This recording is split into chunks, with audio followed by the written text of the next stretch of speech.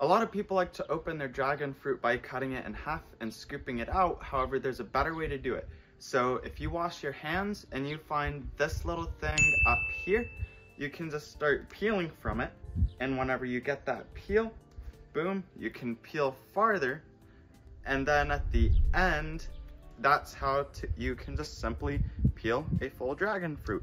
And now that I peeled this whole thing, you just got this little thing. And if you're eating it by yourself, you can just take a bite out of this little chunk, but I'm gonna cut some of it up for me and my family to eat. So if you liked the video, make sure you like and subscribe. Thanks for watching and have a great weekend.